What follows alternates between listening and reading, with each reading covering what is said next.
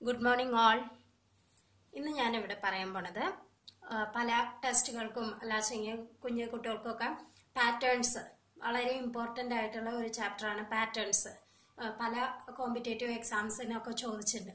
അപ്പം അതിന് വേണ്ടിയുള്ള കുറച്ച് ടിപ്സ് അതാണ് ഞാനിപ്പോൾ പറയാൻ പോണത്. പാറ്റേൺസ് അതില് 3 കോൺസിക്യൂട്ടീവ് നമ്പേഴ്സ് 3 ക്രമ നമ്പേഴ്സ് തന്നിട്ടുണ്ടെങ്കിൽ അതിന്റെ സമ്മ് എങ്ങനെ വേഗത്തിൽ എഴുതാമെന്നാണ് നമുക്ക് അറിയേണ്ടത്. ഇപ്പൊ നമ്മൾ 1ഉം 2ഉം 3യുമാണ് എടുത്തതെങ്കിൽ നിങ്ങൾക്കറിയാം വേഗം ആൻസർ പറയാൻ അറിയാം. 1 + 2 + 3 = 6 എന്ന് പറയാൻ അറിയാം. ഇനി 2, 3, 4 ഇതാണെന്ന് വെച്ചാലോ എന്ത് പറയാം? 9 ആണെന്ന് പറയാം.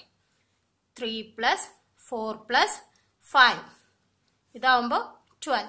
അങ്ങനെ 9 + 10 + 11 ഇതൊക്കെ വരെയാണെങ്കിലും നമുക്കറിയാം.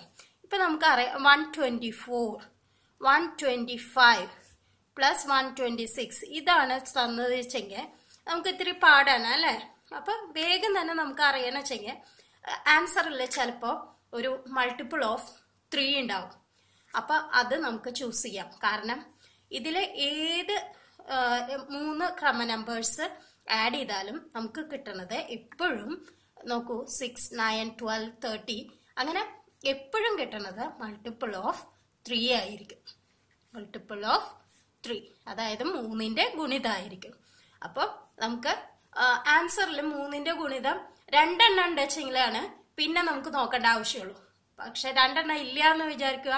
അപ്പൊ 3ന്റെ ഗുണിതമായിട്ടുള്ള ആ ആൻസർ ആണ് നമ്മൾ പെട്ടെന്ന് തന്നെ എഴുതേണ്ടത്. ഇനി 2 ആൻസർ ഉണ്ട് 3ന്റെ ഗുണിതമായിട്ടുള്ളത്, അതായത് മൾട്ടിപ്പിൾ ഓഫ് 3 2 എണ്ണം ഉണ്ടെന്ന് വിചാരിക്കുക. അങ്ങനെയാകുമ്പോൾ നമുക്കറിയാം ഇനി ഇതിലെ മിഡിൽ ടേം എന്താണ്? 2. അപ്പൊ 3 × 2 ആണ് 6. ഇതിന്റെ മിഡിൽ ടേമോ 3. 3 × 3 9. ഇതിന്റെ മിഡിൽ ടേം 4. അപ്പൊ 3 × 4 = 12. ഇതിന്റെ മിഡിൽ ടേമോ 10. അപ്പൊ 3 × 10 = 30. അപ്പൊ ആൻസർ എത്തുന്നത് എങ്ങനെയാണ്? 3 × മിഡിൽ ടേം അല്ലെ? അപ്പൊ ഇതിലെ ആൻസർ എന്ത് വരും? നമുക്കറിയാം 3 × 125. അത് എത്രയാണ്?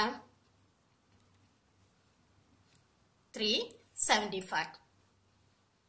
ഇങ്ങനെ വേഗത്തില് ഇപ്പൊ നമുക്ക് ഒരു 241, 242, 243 ഇത് തന്നു വെച്ചെങ്കിൽ നമ്മൾ എന്ത് എഴുതും? ഇപ്പൊ 3 × 242 എന്ന് എഴുതിയാൽ മതി. അപ്പൊ എത്രയാവും? 726. ഇങ്ങനെ വേഗത്തില് നമുക്ക് 1 മിനിറ്റ് ഒന്നും വേണ്ട, സെക്കൻഡുകൾ മതി.